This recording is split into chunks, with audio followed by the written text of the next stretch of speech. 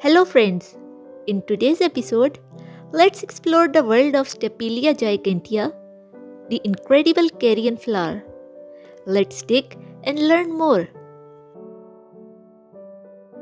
Stapelia Gigantea is a spineless succulent with 4-angled multi-branched stems and a large star-shaped flower. It grows up to 1 foot tall with a spread of up to 3.3 feet if grown in the ground. The green stems are initially upright but tend to become more scrambling with only the tip growing upright. Now, let's jump into some important tips and tricks for these beautiful succulents. These plants prefer several hours of bright indirect light each day. Avoid direct sun since this can burn the foliage. They are drought tolerant and will let you know when they are thirsty by the softness of their stems and a slight droop. As far as soil is concerned, these plants require a gritty, shambly, draining soil mixture.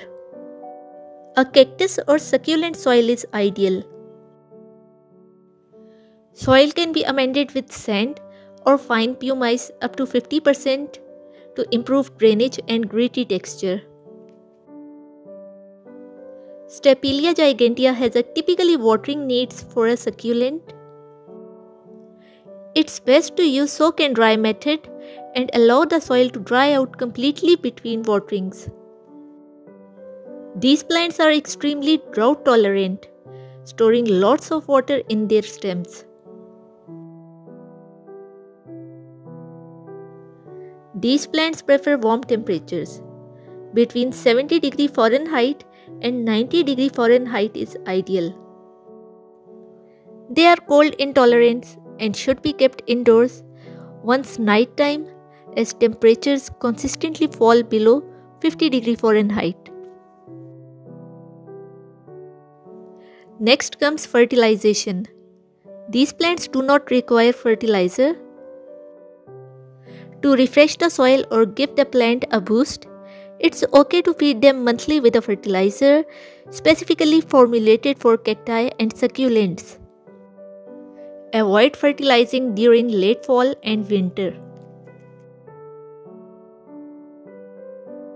This succulent is known for having one of the largest flowers in the plant kingdom. Flowers are typically red or yellow with maroon stripes. Flowers have wrinkled appearance and silky texture and are covered in fine hair. These flowers bloom in the fall. The foul odor of these flowers produce has been compared to the smell of rotting meat and attracts flies, which are the primary pollinator of this plant. These plants don't require much in terms of maintenance. Repot once every 2 to 3 years.